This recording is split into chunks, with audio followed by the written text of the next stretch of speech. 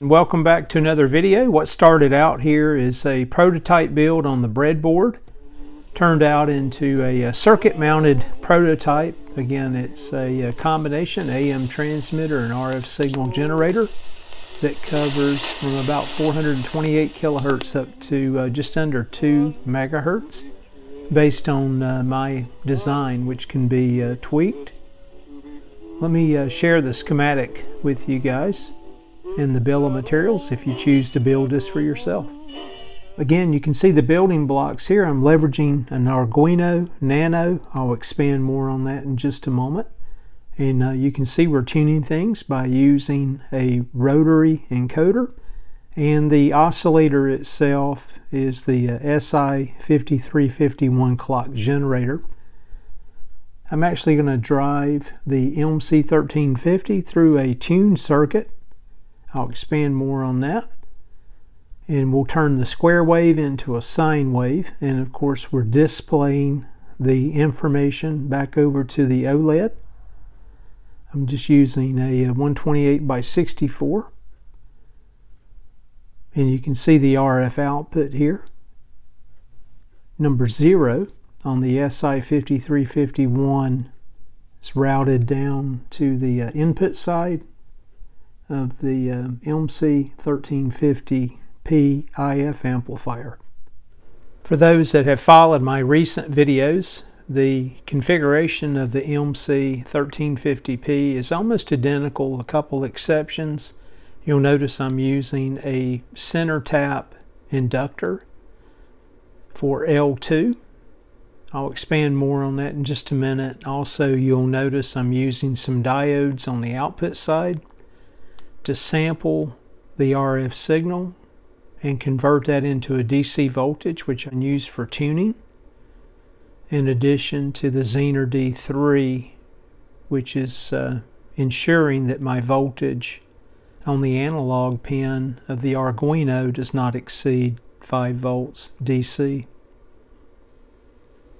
As I alluded to earlier, to tune the unit, we can just rotate the rotary encoder. I've got things set now for 10 kilohertz steps in the sketch. You can adjust that, and I'll expand more in just a bit if you want to use this as a signal generator.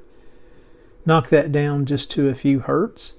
To tune the circuit, we'll leverage the switch on the rotary encoder. You can see if I hit the switch, you can see a calibrate mode comes up. I can take the tuning condenser itself and adjust for the maximum signal using the readout value and or the bar graph that I created. And when I let go, it holds that position until I rotate the rotary encoder itself. That creates the purest sine wave and brings the LC circuit into a resonant. A few notes here I placed on the bill of material. You'll notice I used an Arduino Nano Every. Has an onboard switching power supply. It creates a lot of noise. I've ordered a regulated linear power supply, 5 volt, and I'm actually going to power that through the USB connection point for my board instead of replacing the board, since I already have it mounted. It's my understanding the other Nano boards don't have the switching power supply, so maybe some of that noise will not be an issue. L2, you can add a secondary winding, 6 to 8 turns, as I noted here, and create another output that's probably closer to 50 ohms for tying that in as a signal generator and or to drive an external amplification circuit as needed. And you can find the sketch itself, the bill of material, and the schematic in the video description. I'll place the link there. And if you look at this line of code, I was talking about how to change the bandwidth itself.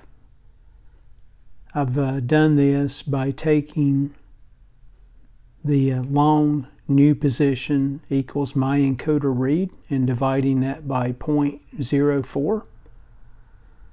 You can go to 2 and get this thing down into just a few kilohertz steps if you choose to do so.